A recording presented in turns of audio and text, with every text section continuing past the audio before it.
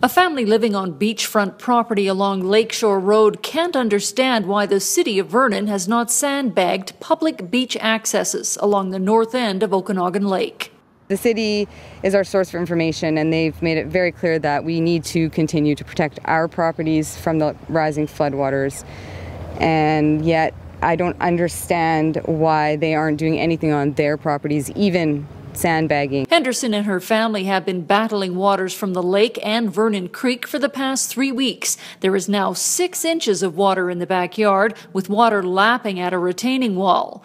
But a map supplied by the city shows the land beside them is part city, which is still dry, and part Crown land and not the city's problem. Despite that, residents are questioning why the city hasn't sandbagged. We don't have any infrastructure to protect, so it'd be like taking people out there just to put bags and then to get people with boats on the water. We don't need to protect that.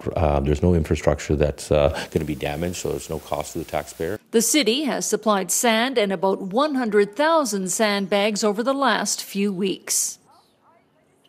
For Castanet News, I'm Kate Bowie in Vernon. Looking for things to do? Find our event section under our blue Our Town button in the yellow masthead. Also, post an event for free anytime.